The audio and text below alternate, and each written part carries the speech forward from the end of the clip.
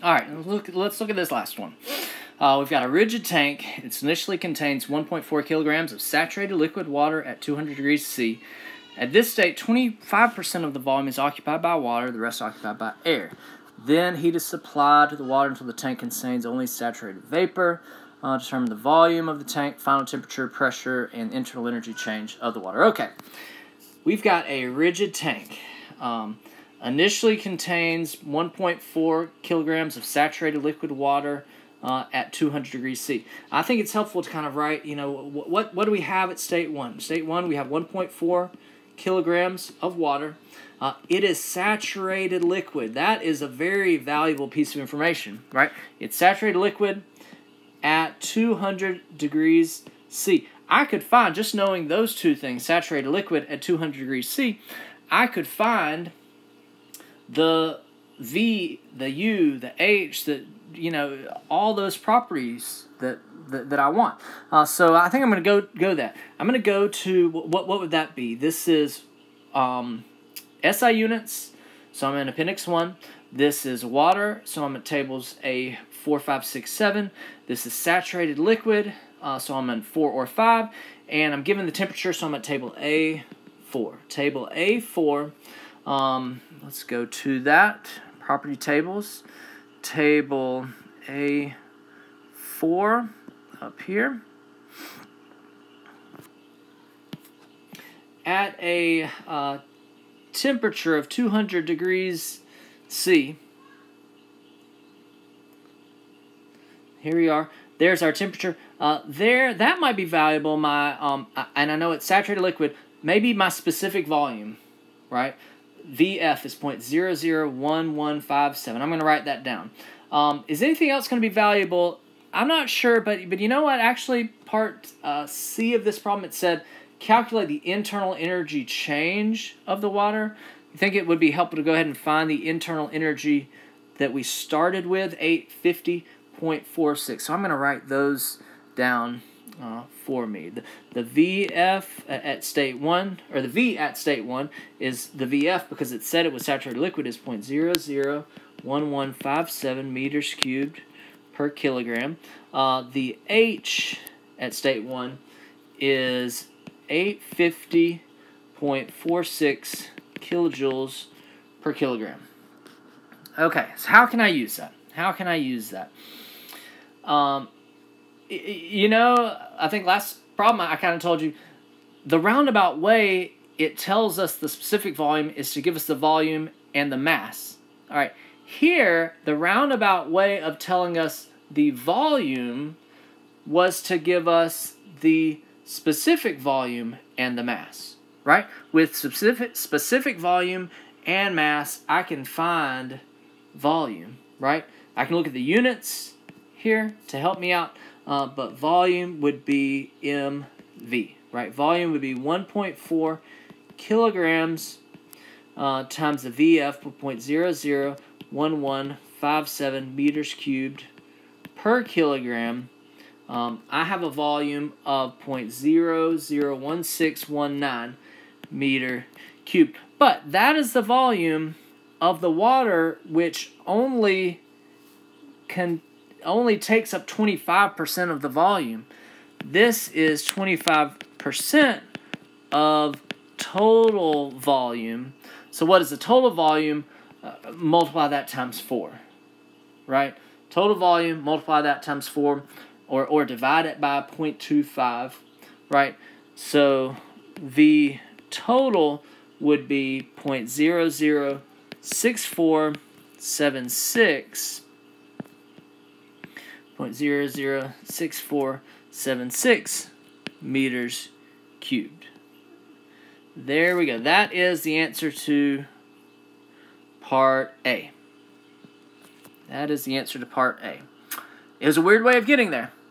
But what do? We got enough information. We knew it was saturated liquid. We knew it was at 200 degrees C. So I could find the specific volume. And from the specific volume and the mass, I could get the total volume because it told us that the volume that we just calculated only takes up 25%. Okay. Now, heat is supplied.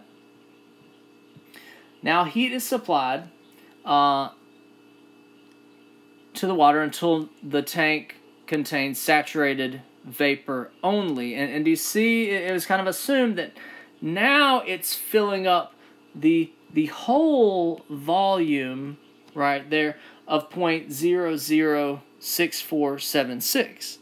All right, and so I think we can assume it's a rigid tank. It's filling up this whole volume with now this. It's not losing any mass. All right, mass has to be conserved. It doesn't tell us any of that water gets out.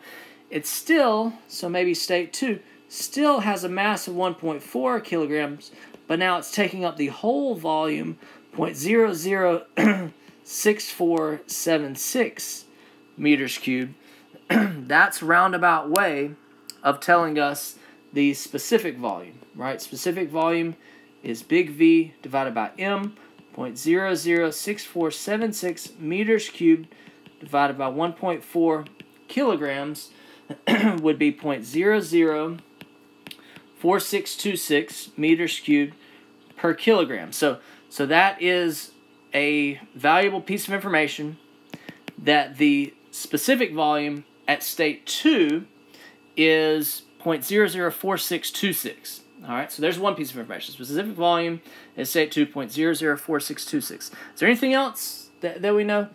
It didn't say superheated. It said saturated vapor only. So the fact that it is saturated vapor at this volume would tell us that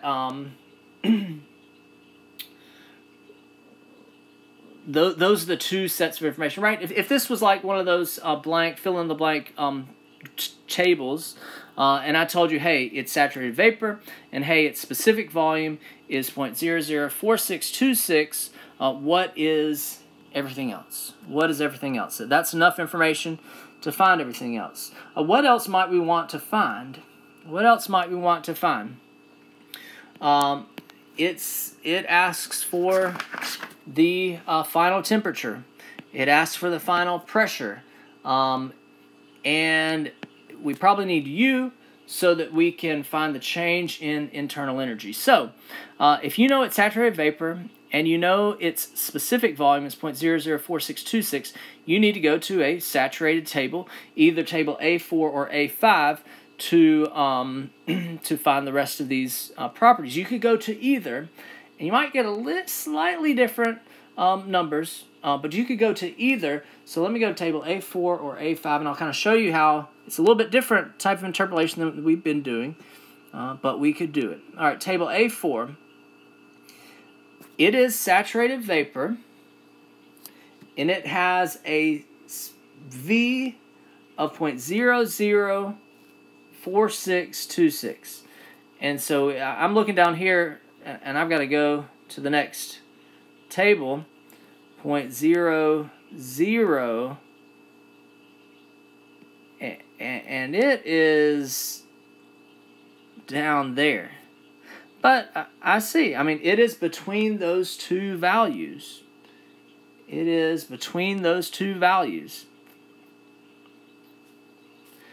And so I can interpolate it. The temperature is going to be between these two values. The pressure is going to be between these two values, and then the U is going to be between those two values right there. Right? The U is going to be between those two values right there. So if my V is in between them at 0.004626, then let's interpolate all three of these. Now, when you're doing interpolation, it might be helpful to do, 3 or 4 interpolations at the same time. So the way I like to do it, right? I like to do top 0.003106 minus bottom 0.004953 divided by middle 0.004626 minus bottom 0.004953. And then let's look at the temperature. The top minus bottom over middle minus bottom. And maybe even kind of, so there's one equation I can solve for T, right? Maybe just go ahead and get that number right there. Oh, sorry, I messed up. I messed up. Sorry. This was my T is on the bottom.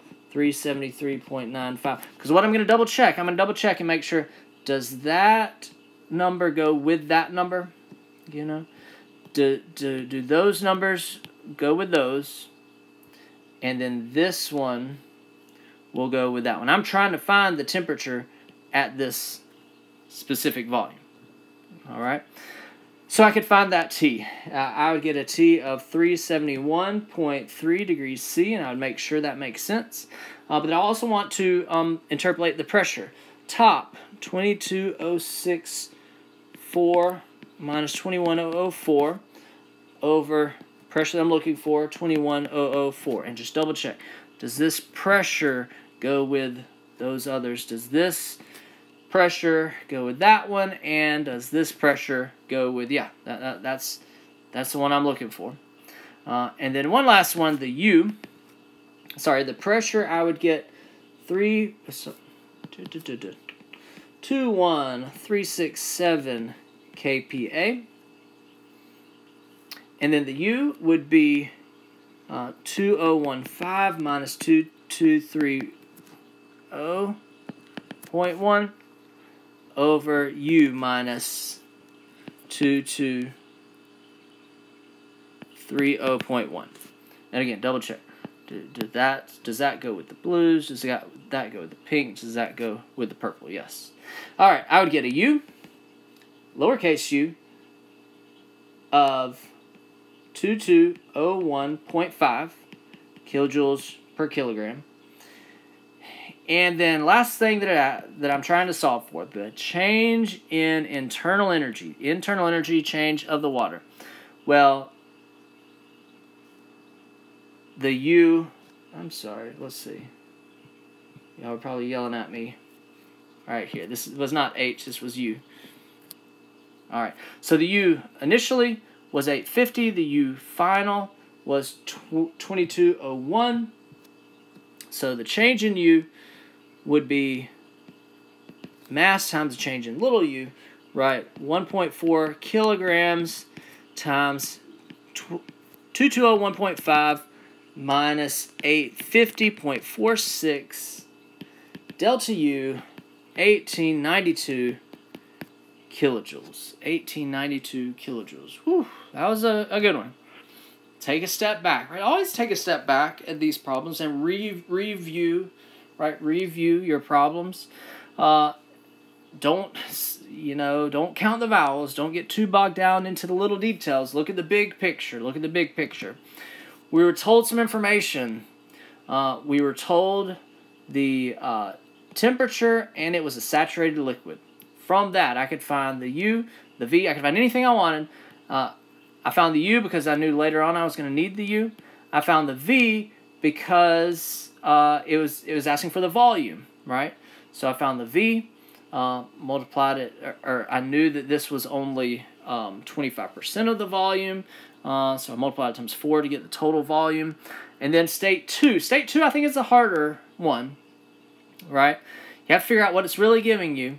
Because it was a rigid tank, and now it filled up the whole tank, my specific volume was this, and it told me it was a saturated vapor. So from those two pieces of information, I could find anything else I wanted and be able to interpolate, be able to look at the right property tables and get those values to answer what it asks for. All right?